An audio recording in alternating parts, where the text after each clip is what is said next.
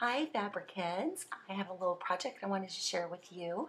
It doesn't require a pattern, and I'm also offering a free downloadable embroidery design. It's for a linen crossover apron. I just love the style of this. It's easy, it's not dowdy, it's crisp, and I love this mint buffalo check. It feels kind of retro. Materials, I am actually using a tablecloth I bought from Hobby Lobby, and but you could certainly use linen. In fact, I think it looks great in linen. So you're going to need a piece that's 48 by 55 inches. I've also added the metric here. Matching thread, fabric pin, scissors, ironing board, pins, and sewing machine. There is no pattern, but there is a cutting list. Cut a 35-inch square, and if you want to make sure it's dead straight, you can do the rip and snip and rip, where you make a snip at where you want to cut, and then you just rip it, and with the grain of the fabric, I'll make sure that your fabric is straight. I did that with my fabric because it had obvious pattern, but if you're using a solid or a busy pattern, I wouldn't bother with it. You also need to cut facing, 2 straps, and a pocket. And because there is no pattern, this part's a little tricky, but it's super easy. You're going to measure up from the folded edge 5.5 inches, and then from the salvage edges, or the 2 open edges, you're going to measure down 12 inches. Then draw an arc from the 12 inches to the 5 inches, and then cut along that arc. That creates your armholes. Next, you're going to make the straps. You're going to fold over 1/2 inch on the long sides, then fold the straps in half lengthwise with wrong sides together and press, and then top stitch along both long edges. Repeat this for both straps. Next, you're going to prepare the armhole by folding under a 1/2 inch and then pressing it, folding it 1/2 inch again and pressing it. I found this to be a little more stable than the first time when I tried it with the 1/4 inch. I like the 1/2 inch better. And I repeated the same for the other armhole and also for both sides of the apron.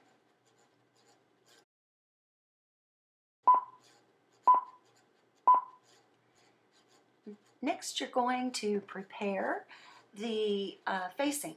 So either finish one edge of the long edge of the facing. You can pink it, serge it, or do a shirt tail hem on it. I opted to just pink and fold it. And you choose whatever works for you depending on how easily the fabric you're using will fray. And next you're going to attach the straps. You can start, I started by attaching the straps to the top of the apron and then crossing it and attaching it to the sides. Choose whichever way you want to do it. But I just made sure that I was sandwiching the straps between the apron and the facing. So with right sides together of the facing and the apron, I inserted the top of the strap and sandwiched the strap in between the apron and the facing. Then I pinned it, and I repeated for the other side. I stitched the facing to the apron, and being sure not to catch the top of the straps when I did that. And then I turned the facing to the back, and then I pressed it. Next, top stitch along the top of the facing and the apron. Next, top stitch around all armholes and sides of the apron. To attach the back of the straps, crisscross them in the back, and then fold under and top stitch along the back of the apron.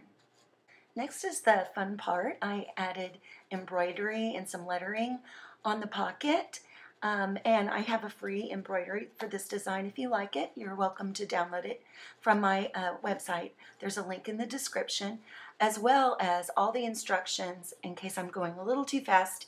There will be instructions or a link to instructions in the description of this video. After you've added your design to prep the pocket, you're going to add a 1/2 inch hem on all 4 sides of the pocket. And then on the top, you're going to press over another inch on the top side, and then top stitch the top of the pocket. To decide where you want to place your pocket, put on your apron and pin in place. Sides, leaving the top open. Reinforce the edges of the pocket by back stitching, especially on the corners of the top where you might have a lot of wear and tear. I added an extra line of stitching, not exactly center off center, so that it was big enough to hold a phone securely. Next is the hem. The length of the hem is purely up to you. I pressed up a ½ inch and then another 2 inches, pressed it and stitched it. And that's it. You're done with your new apron. And I hope you enjoyed this project. Feel free to visit my brand new blog and download the Janome format Jeff embroidery file. It's free. And if you have any comments or feedback, I really appreciate it. Give a thumbs up or subscribe.